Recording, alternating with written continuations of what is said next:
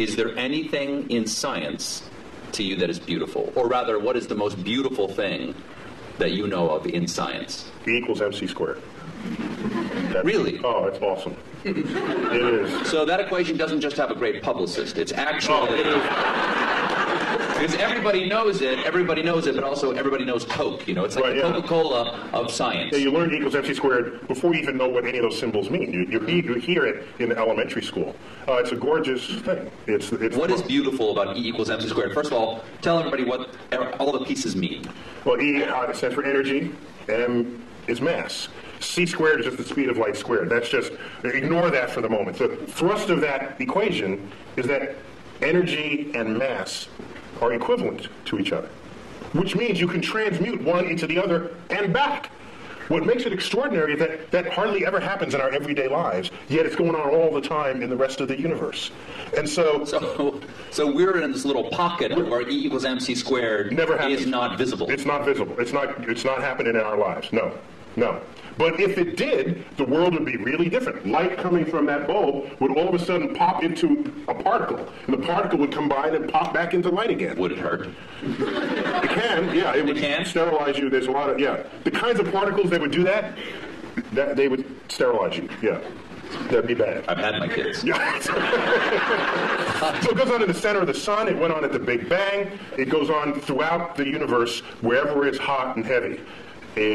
That's what... Well, what is beautiful about it to you? It's simple. It's simple, yet it accounts for hugely complex things.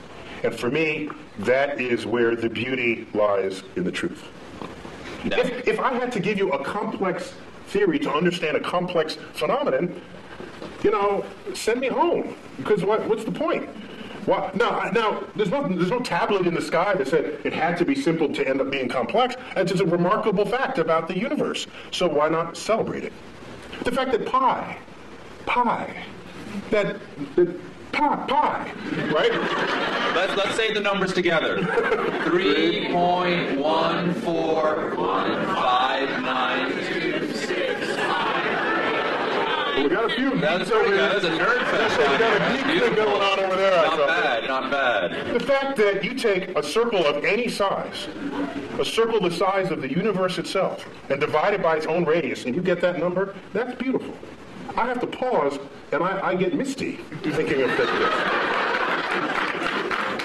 It's not. That's just another one. That the atoms and molecules in your body are traceable to the crucibles in the centers of stars that manufactured these elements over its lifespan, went unstable on death, exploding its enriched guts across the galaxy, scattering it into gas clouds that would ultimately collapse and make a star and have the right ingredients to make planets and people.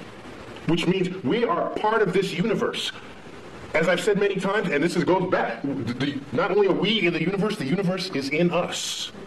That is a profound concept. And I think it's the greatest gift that astrophysics gave culture in the 20th century. There's a research paper in 1957, and I say that because one of the authors just died, like 2 days ago, Jeff Burbidge. Burbidge, Fowler, and Hoyle. One of the most famous research papers that no one ever heard of. You know why, I think? Because it had 4 authors, not just one, and it took decades to figure out, and it wasn't just somebody burning the midnight oil, so it doesn't lend itself to poetry or screenplays, because it's a collaboration, so nobody wrote about it. But we knew that we are star stuff. We knew that we are stardust at the middle of the 20th century. That connects us to the universe like no other fact. That's beautiful.